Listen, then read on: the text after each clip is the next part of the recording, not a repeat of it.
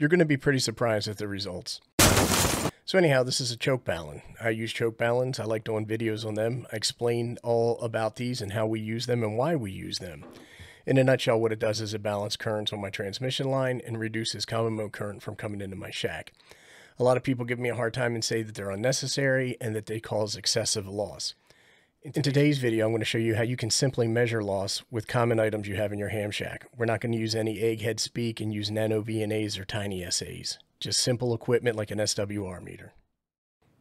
We're going to be using a signal from my Yaesu 847, an FM modulated signal at around 100 watts. Now I have a piece of coax cable running from my Yaesu 847 HF radio into the back of the Nisei SWR and power meter. From there it goes into a dummy load. Here's where the fun begins. What we're going to do is we're going to transmit a signal at 10, 20, 30, 40, and 80 meters. And we're going to record the values that we get on the Nisei SWR and power meter into a spreadsheet. And then we're going to compare them to the strength of the signals we get when we run this through the Choke Balun. And then we're going to do some simple third grade math to derive towards a percentage of loss. So we've made a change to our setup by adding our FT240 Mix 31 ferrite core wrapped in coaxial cable. And the coaxial cable is RG58. And now we are going to go through the same process as before, transmitting from the radio, this time through the Choke Balun. And we are going to do 10, 20, 30, 40, and 80 meters.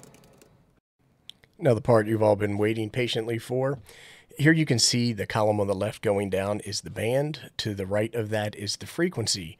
With no Balun, you can see our power going into the SWR meter, and then you can see with Balun, and then the difference is in the loss column. Our highest loss was at 10 meters at 2.42%, which is about 1/10 of a dB.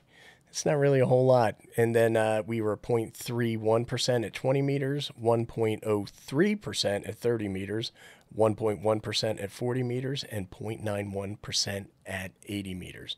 That doesn't seem like significant loss to me. Another myth busted.